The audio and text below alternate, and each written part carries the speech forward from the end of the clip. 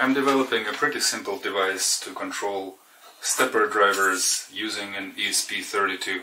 As you know, stepper drivers like 5 volts and ESP32 likes 3.3 volts. So we need to do some voltage translation.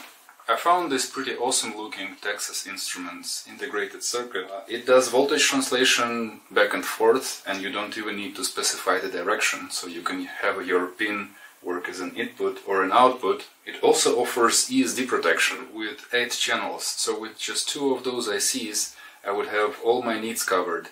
So I gave it a try.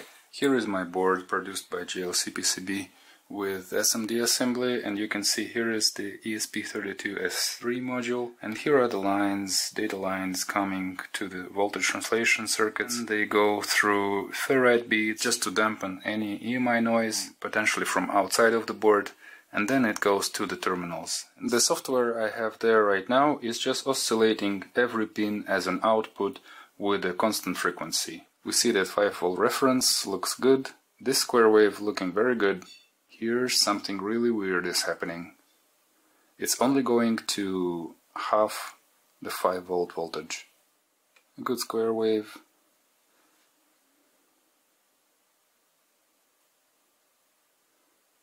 It's good, but you see sometimes it drops to that same 2.6 volts over here. Why is it happening? I don't know. Here everything looks good. So as you see, this one channel is doing really bad.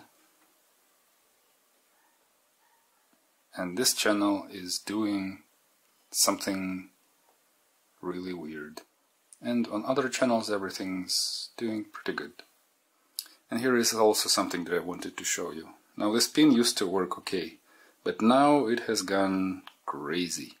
Here also something just a little weird happened there. No, now it's also gone crazy. Here everything looks good.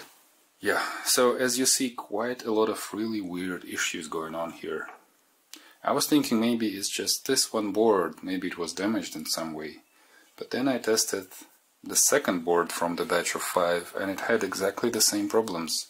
Here everything is doing well, again well, and again.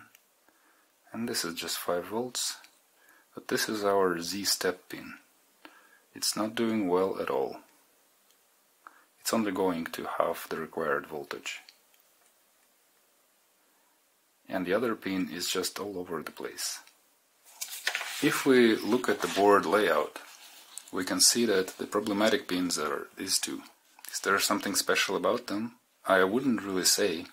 These two ICs are not laid out as recommended by the manufacturer. The datasheet I was using from the distributor didn't have the recommended layout there. I agree that I'm probably using them wrong, not so terribly wrong that I would expect such results. Here is how the manufacturer recommends it to be laid out. And of course, my layout is a little different. My capacitors are a little further away. I have this 5V line running under the chip, which doesn't seem like a huge deal to me because there isn't really any noise on that line. But I guess it did make the difference because these two channels are broken. We can see that on those legs everything is doing well. There's just 25 Hz of signal that is in the appropriate range. The 6th leg has the same thing going on. But as you see on these two pins on the other side of the chip, completely unexpected things happen. And looking at my schematics, it's not ideal, but all the required components for the voltage translation are there, including capacitors, and the voltage supply is correct, and the overall enable is pulled down to the ground and then brought high when I need the translator to start working. And I don't see anything special at all about the two problematic lines, Z-step and Z-dir. So they are located here in the middle of the chip. I have a suspicion that maybe the ferrite beads are playing a role here, but after just desoldering them and replacing with a piece of wire, nothing has changed, so I don't think it's about them. And perhaps it's not made for this particular application, and I'm probably using it wrong. For comparison, here is a different project, or more like previous iteration of this exact project, done again with ESP32. and you can see beautiful resistors up here. Anyway, here instead of voltage translation IC, I used just the basic MOSFETs with some resistors to do the bidirectional voltage translation. No problems here. So what I have done for this design is removed those voltage translators and put a bunch of MOSFETs with resistors down there.